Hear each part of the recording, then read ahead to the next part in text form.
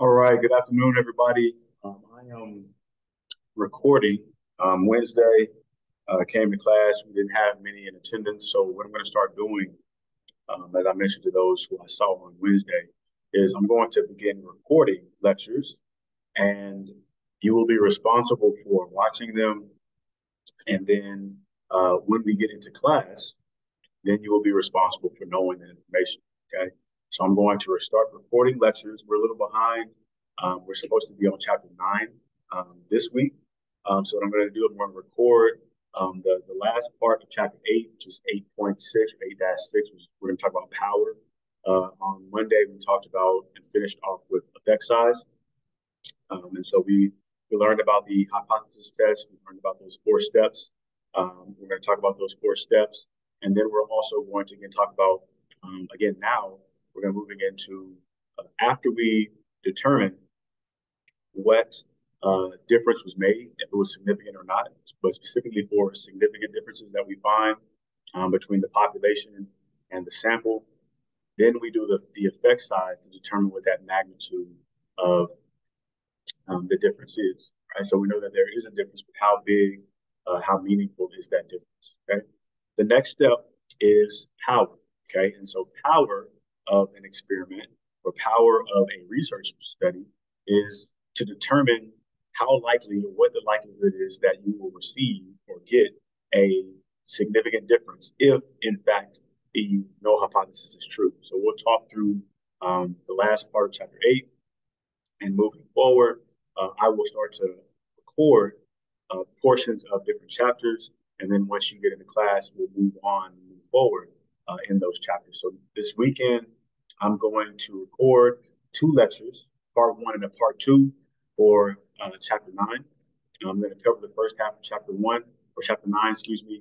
We're talking about t-test, an introduction to t-test. And then I will cover part 2, perhaps on Wednesday. So what we'll do, I'm going to cover the first half for chapter 9. So on Monday, you will need to have watched chapter 9, that first part of it, and then we'll move into the second half of chapter 9 on Monday. Okay. Then on Wednesday, I will try to record on Tuesday portions of chapter 10 to introduce to chapter 10, and then on that following Wednesday, we will be moving on the second half of chapter 10. Okay, so I'll explain a little more in class, but we got to catch up with a lot of some of the content that we've missed because again we are a little behind, but I'm sure we'll catch up, and I'll make sure that we have examples, we have different problems that will work, practice problems to make sure that you grasp the concepts. Okay, so what I'm going to do again, this is chapter 8-6, power, and then we will move forward in the lesson.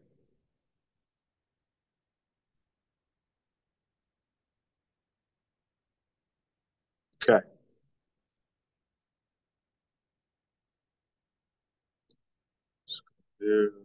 You slideshow rather. Okay. So power. Okay. Power. The power of a statistical test. Okay. The power of a statistical test. So again, this power that we're referring to, again, this is the likelihood or the probability that the test or the hypothesis test that we run will correctly reject a false null hypothesis. So we want to, again, reject that null hypothesis. And when we reject it, we want to make sure that that null hypothesis is indeed false. We talked about the type 1 error and type 2 error. So type 2 error is rejecting a null hypothesis, right, when it is true, right? So we want to make sure that we are truly rejecting a null hypothesis that is false, okay? Power is that probability that the test will detect a treatment effect when one actually exists. So that is what power is. We wanted to determine the probability that we will detect something that is significant as far as the treatment when an actual treatment effect exists. We'll talk about several factors that influence, like sample size, the difference between the mean and the population mean and the sample mean. We'll talk about some of those differences. We'll talk about how variability impacts power, sample size affects power. So we'll talk about some of these influences as we move forward. But again, the common principle behind power is, again, the power is the probability that the test will detect a treatment effect if one really exists. You see the equation here. So power equals 1 minus beta. Beta is the probability of a type 2 error, right? And again, the type 2 error is, again, failing to reject a null hypothesis when the null hypothesis is actually true, right? So I want to be able to reject the null hypothesis when I know the hypothesis is false, okay? Power usually is determined before starting the study. So we want to set the number of participants we want. We want to determine what the size of the effect is. And then we also want to determine what that alpha level is, right? So when we increase the alpha level, we're increasing power. When we reduce the alpha level, we're reducing the power. When we increase sample size, we increase power. When we reduce the sample size, we reduce power. And the last one, the size of the treatment effect. So the larger the size of the treatment effect, the larger the power. The smaller the size of that treatment effect, the smaller the power. And so we want to be able to determine that depending on these different assumptions. And these, again, the factors that influence power. Okay. But again, we're determining that probability that the results will be significant based on, again, the treatment and its effects.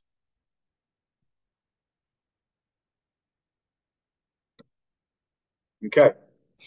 So here are steps. There are 3 steps to calculating power. We have 2 new equations that we'll learn on calculating power. One of the first equations is M critical, and we'll look at those. I'm going to show you an example on the screen back here, how to calculate the M critical, and then how to compute the z-score for the alternative distribution and power. So what happens is when we have our original population of samples, right, of our individual population, then we have a mean of our sample, and we create a sample mean and a distribution. So it's called that alternative distribution. That alternative distribution is compared to the original distribution, right? That's with the null distribution, and we have an alternative distribution based on the mean that we predict is going to be the difference, right? Then we do the power analysis, and that power analysis is going to help us to plan our research. It's going to help us to plan what our significance level is going to be, what our the sample size is going to be, and the prediction of how large our treatment effect needs to be, so that we can not guarantee, but increase the likelihood that we detect a treatment effect based on those different variables. Okay, so the first step in calculating power is to sketch the distributions for the null and the alternative hypotheses. So you're going to have one distribution for the null hypothesis, you'll have another distribution for the alternative hypothesis, and they should overlap in some way. If the effect size is not as large, if you have a really large effect size, then you might not see a large overlap. But if you have a large effect size, maybe you have a smaller standard deviation, smaller variability, then you might see some overlap in those distributions. The second step is you locate the critical regions and compute the M critical. So the critical regions that we know, right? When we have a 5% significance level, a two-tailed test, the z-score for that two-tailed test is plus or minus 1.96.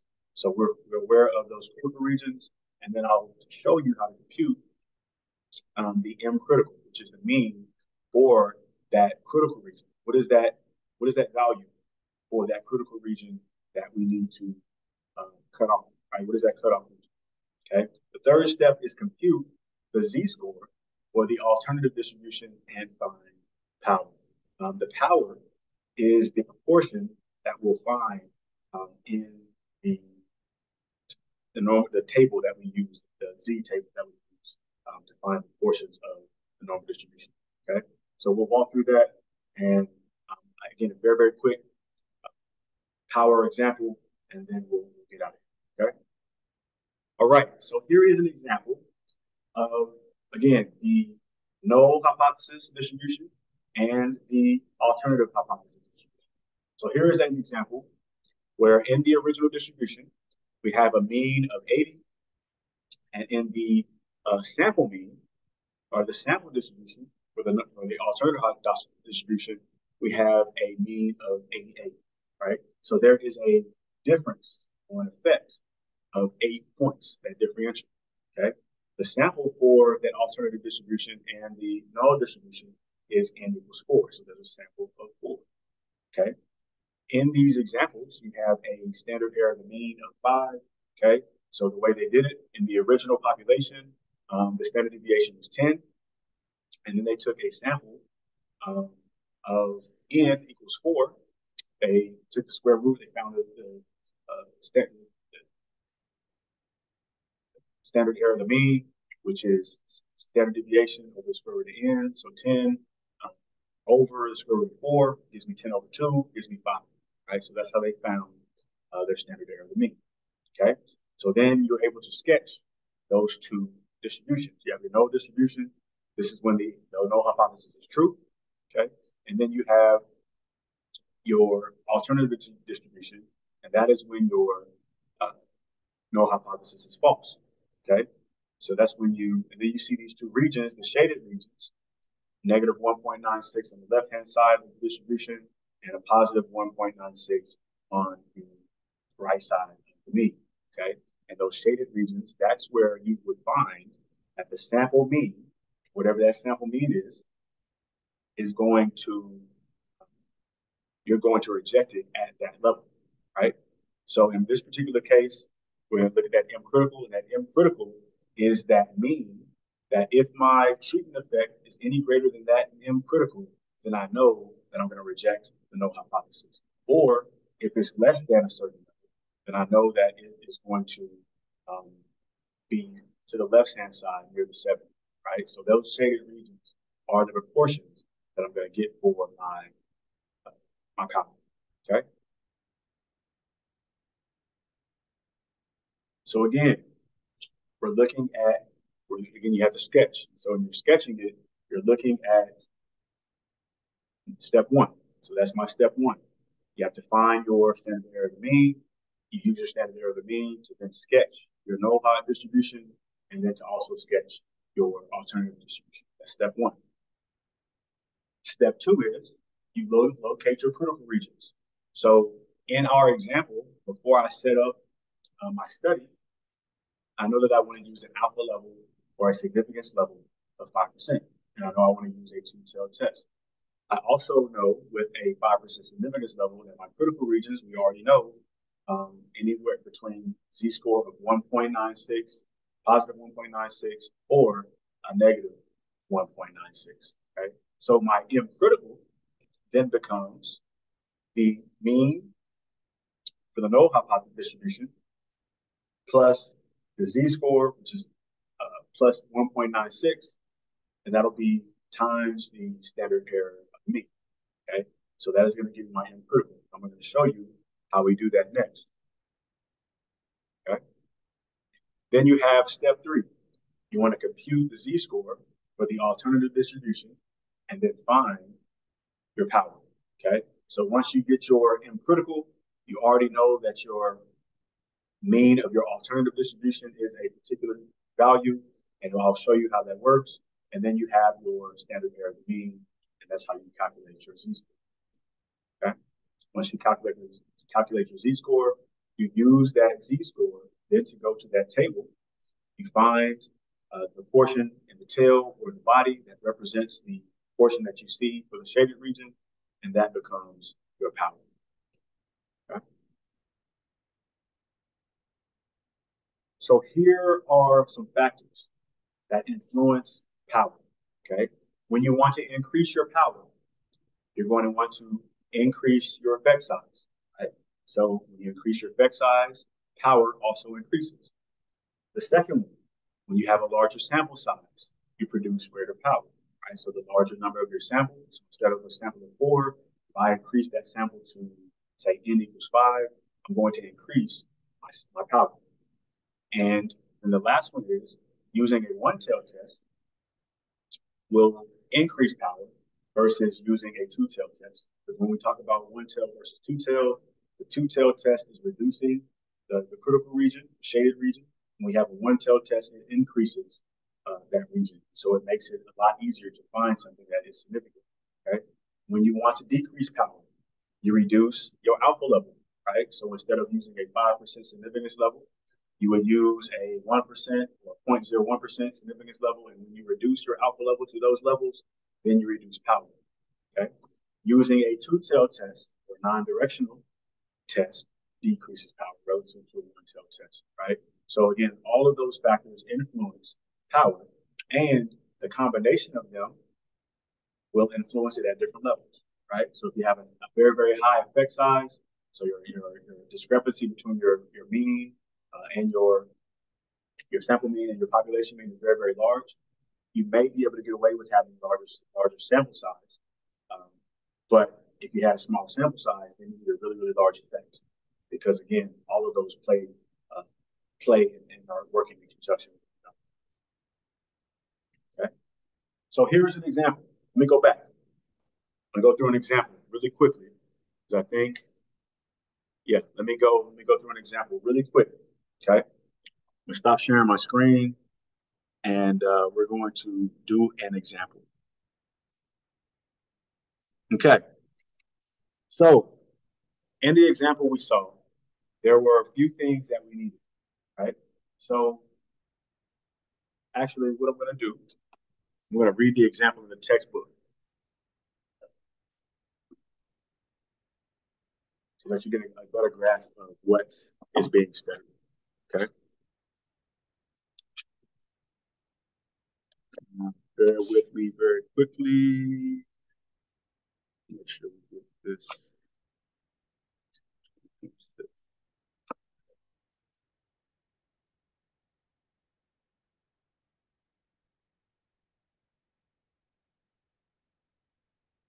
Okay. So here's the beginning for the example that we're going to do. It says we start with a normal shape population with a mean of 80 and a standard deviation of 10. Okay. So that is the very first piece of information. So we start with a normal distribution and it has a mean standard deviation of 10. Okay. That's the first key. That's the first key. So then it says this is the distribution of untreated scores in the population. So the mean of 80, that's for untreated population and a standard deviation of 10. Okay. Then what we do is we take a sample. Okay. We're going to take a sample of 4. All right. So my sample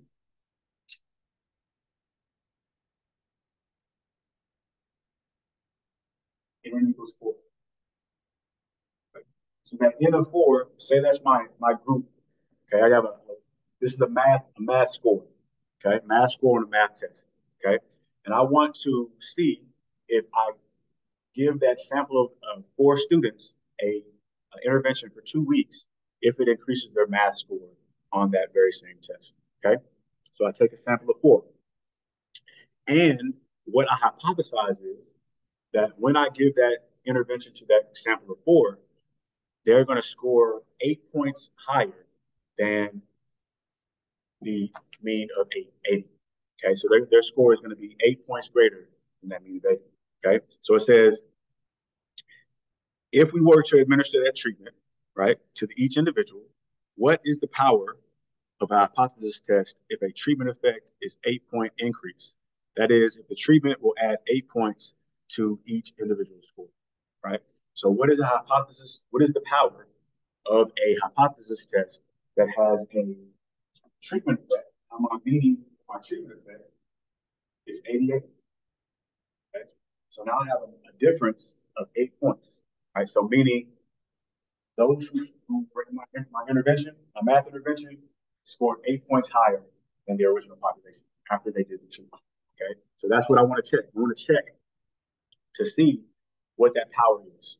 Okay, how likely is it that out of all those samples that have been taken, that that value will be found in the critical region? Okay, so let's do that example. Okay, so the first thing we have to do, the first step, okay, the first step is to sketch the distribution for the null and the alternative hypotheses. And so we've already seen that on the slides. So I'll let you take a step back, pause the video, and go back to the slides, and you'll see um, that null distribution, and you'll see the alternative distribution.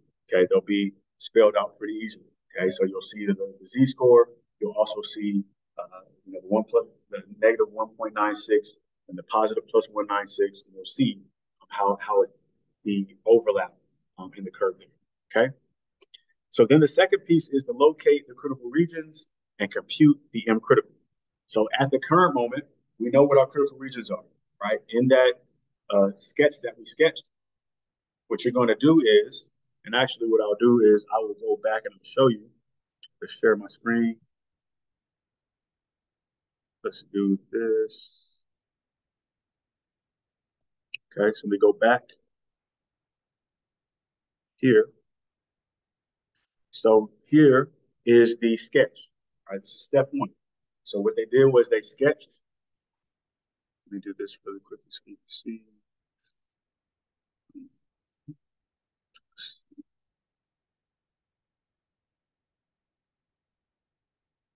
I want to be able to show this.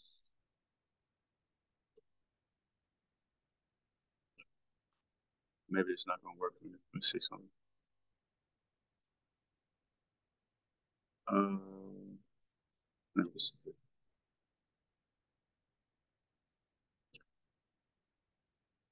Yeah, I'm not going to worry about it. What I'm going to do, let's see. I'm trying to find the pointer. But if I can't find the pointer, I'll just point it on with the cursor. So follow my cursor, right? So we have our overlap here. We have, this is the null distribution. It has a mean of 80, right? That's the original population. Then you have your alternative population or distribution, right, with a mean of 88. So my group of 4 students, they scored, I'm predicting that they're going to score 8-point difference, right? 8 points greater than the mean, okay, the original mean, right? So then they asked you to locate the critical region, right?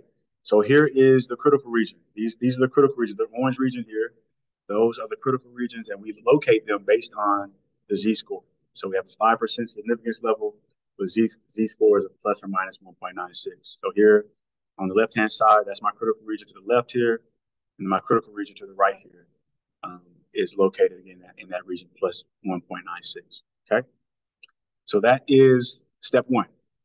Okay, step two. Again, we locate the critical regions and then we compute the M critical. So my M critical, this is the M critical equation. I'm just going to say M CRIT. Okay. So that is this equation. I'm just going to use H0 or H null plus Z score times my standard error of the mean. Okay. So that is my M critical. I need to determine what my M critical is. And so if I want to determine what my M critical is, then I have to find this. I haven't found my standard error of the mean yet. So in order to find my standard error of the mean, you know, the standard error of the mean is this equation. Okay, so it's going to be 10 over the square root of 4 equals 10 divided by 2 equals 9. Okay, so that is standard deviation over the square root of 4 gives me 5. Okay, so now I have all of my information. I have all the information I need to calculate my M critical, right? I have my H null, which will be this, 80. I have my Z score, which would be the 1.96. Because again, I'm looking at an increase in 8 points, and then I have my standard error of the mean. Okay, with all that information, now we can calculate my crit. And crit equals 80 plus 1.96 times 5. Okay,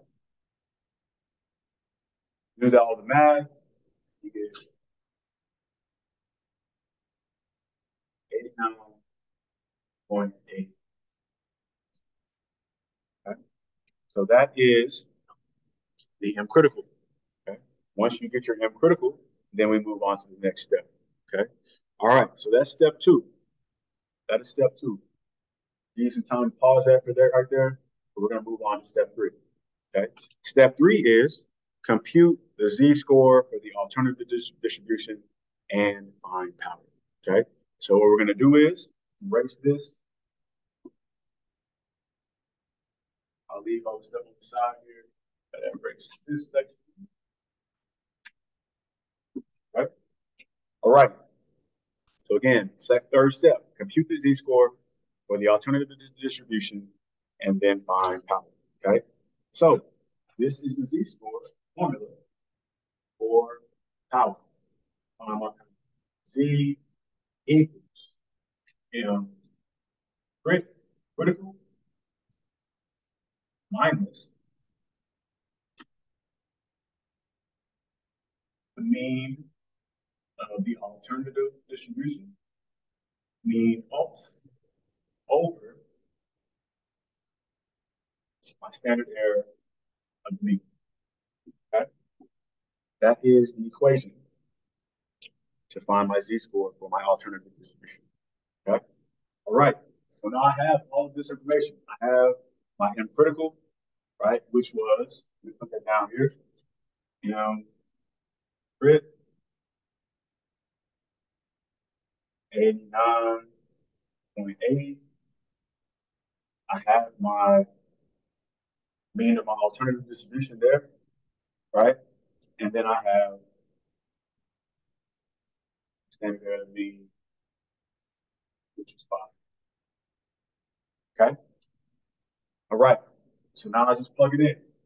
Z equals M critical 89.80 minus 88 over 5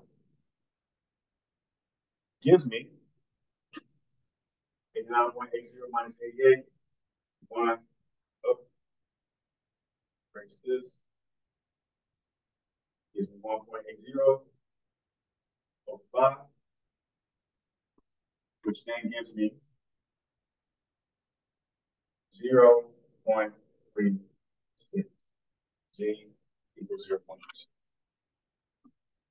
Right. So then what do I do now? What do I do now? Okay. So what you do now is go to the table. I'm going to look in the back of our textbook. You go to the table, the paper we've been using for the last couple of weeks. Let me find that in the back of the text really quickly.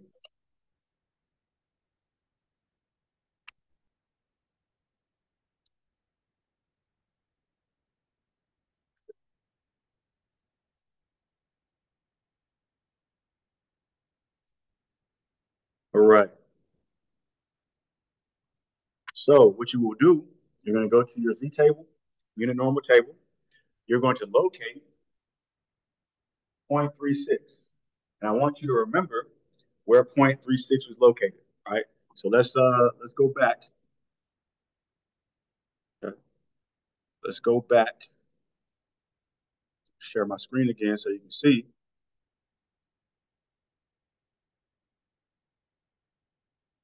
Okay. So I got 1.96. My M critical was 88.9, 89.880, right?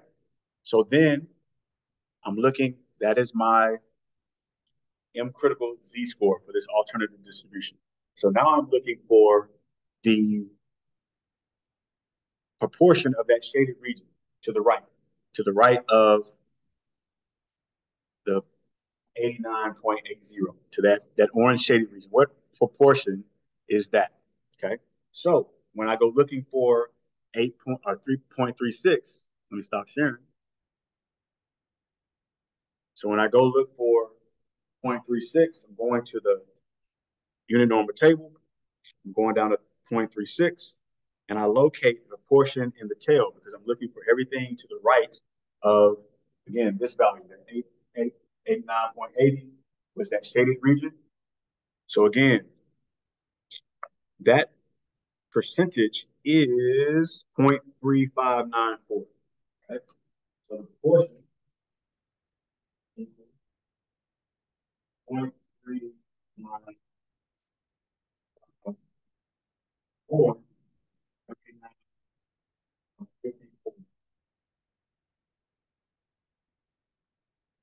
Okay. So that is my proportion. Okay. So what that tells me is there's a relatively small chance. It's only a 40% chance. Okay. Only 35. Excuse me.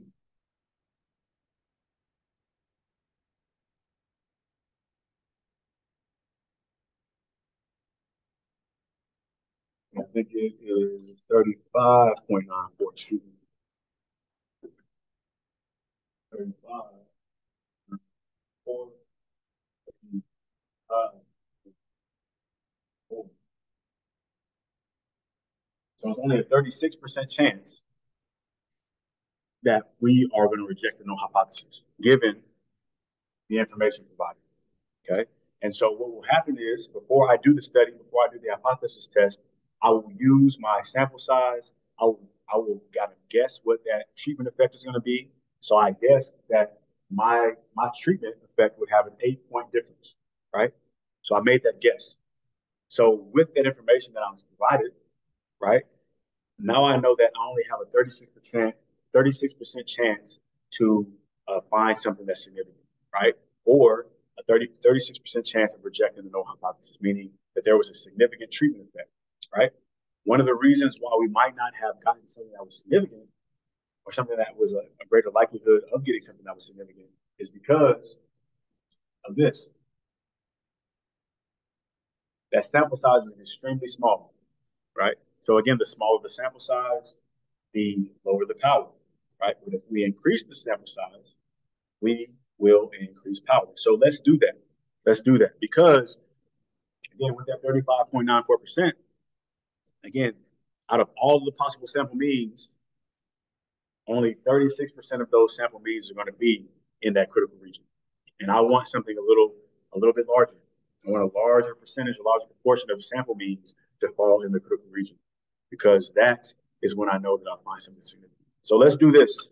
We're going to increase the sample size in this next example, okay, to see what happens when we increase the sample size. The only thing we're going to change, the only thing that we're going to change is this value, okay? This value is going to change, this value will change, and then my M critical value will also change, okay?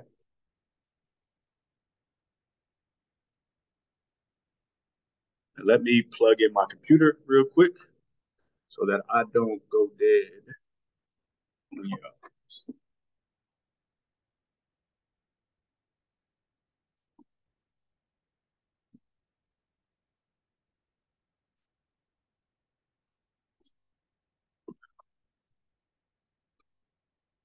All right. So let me erase pretty much everything. Yeah, I'll erase everything.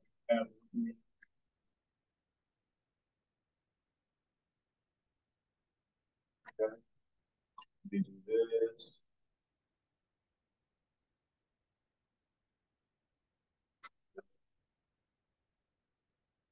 Erase this.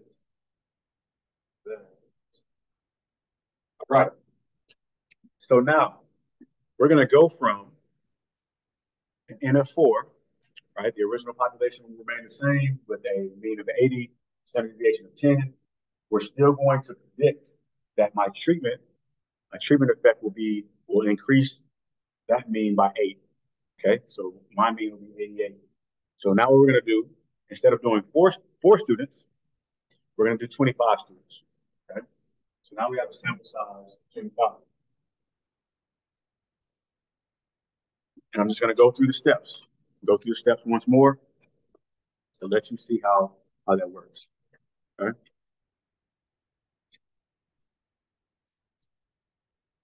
All right.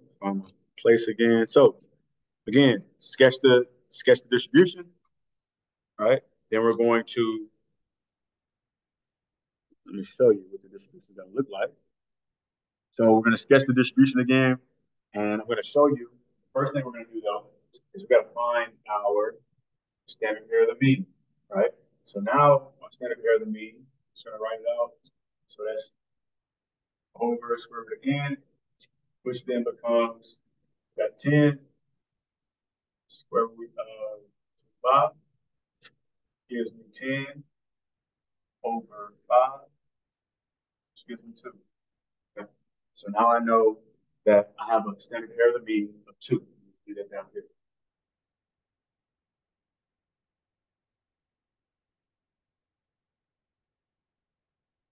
Standard error of the mean equals 2. Okay. So I know that I decreased my standard error of the mean because we know that when we increase our sample size, we increase our variability, right? So again, that is that. Okay. So then let me share my screen with you real quick.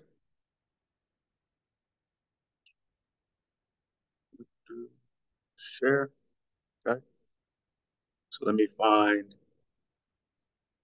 So this is what happens when I increase the sample size. So now you see, let's go back here. When I had an N of 4, this is the amount of overlap for the alternative distribution. It was only 36%, right? 36%. But when I increase the sample size, I decrease the variability, and I increase the power by shrinking those distributions, right? So I have a sample size of 25, and now even with that same effect size, you see how much overlap in that alternative distribution there is, right? So everything in this shaded region underneath this curve, again, we see now that that is a huge difference in the number or the portion of the distribution that is shaded, okay? So with that, again, that's sketching the distribution, right? Let me go back, and we're going to get our M critical. We're going to get our Z-score, and then I'll show you how those numbers change, okay? So we know that our standard error of the mean is 2.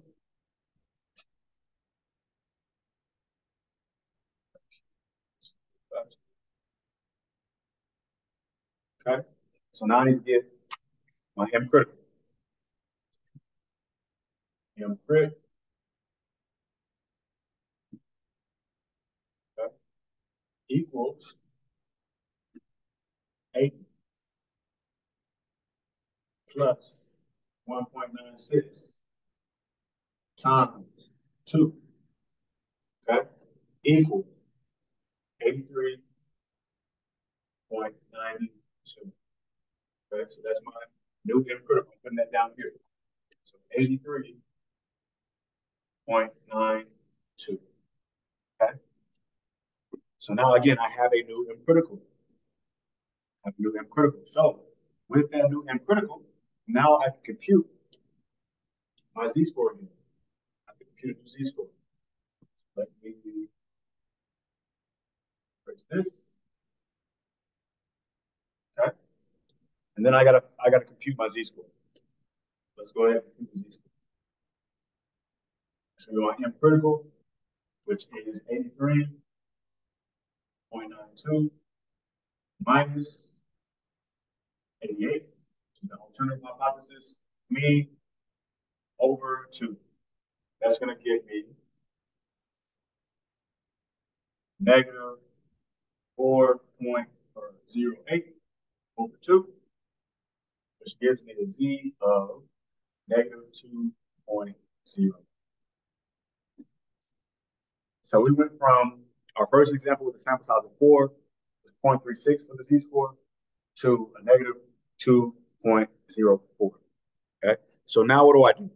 Right. Given that information, I go to the back of the book, right, or to your unit normal table that you have. You find 2.04, and since I'm looking for, let's go back and let me show you.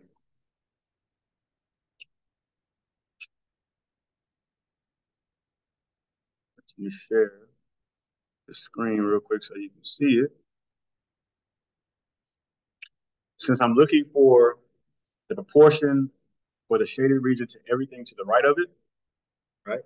Everything to the right of the 83.92. So everything to the right of this distribution right here, right, or that cutoff, then I'm looking for the body. Looking for everything in the body. Nothing in the tail, everything in the body. I go to 2.04, 2.04, and everything in the body is 0.9793. So that is my new proportion. I got point of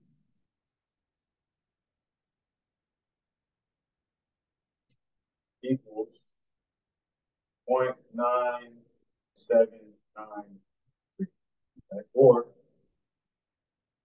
97.9%.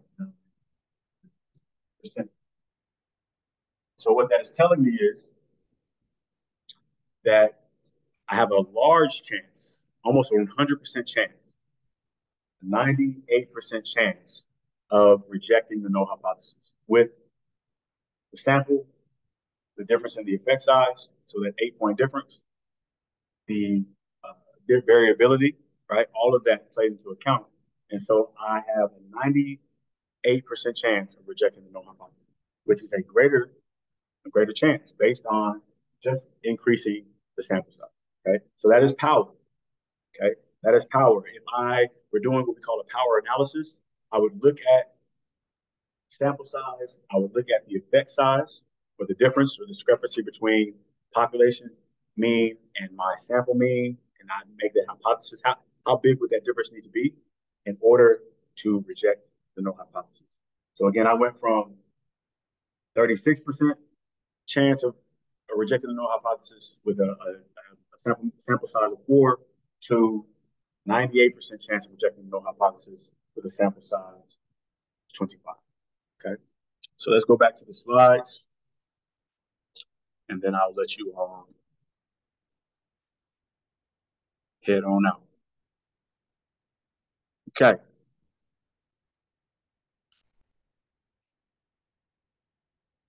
So again, this is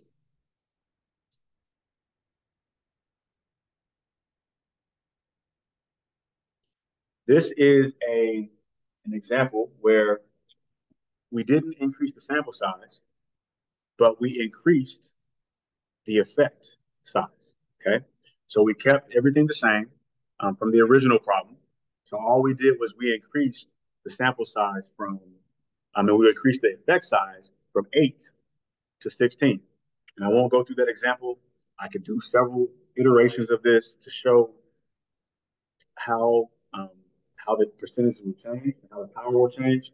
But again, by increasing the effect size from 8 points to 16 points, so instead of going up from just to 88, it went up to 96, right? So that was a larger effect. Having a larger effect increases the power. So increasing the sample size gave us a power score, power percentage of 97%, 98%. Increasing the effect size by those 6 points, 16 points, increases the power to 89.25%. So again, you're increasing the likelihood that you're going to reject the null hypothesis just based on increasing the effect, okay, the point effect, right? You kept everything the same. Sample mean of 4, alpha level of 5%, two-tailed test. The only difference is increasing the point effect. And so you see a larger point effect increases your power, just like we saw with those, again, the impact of power, increasing sample size, increasing the effect, all of that increases your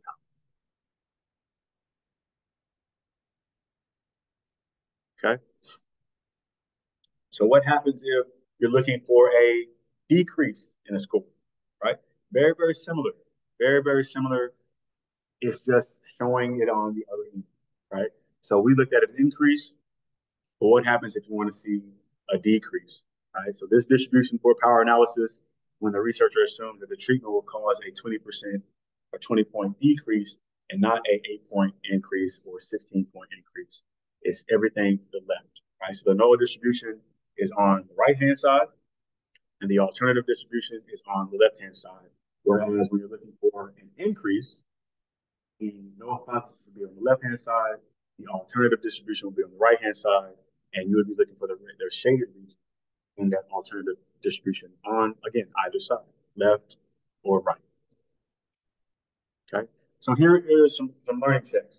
Okay, the first one says the power of a statistical test is the probability of what? The probability of what? A, B, C, or D. You can pause the video, but the answer to that question is C, right?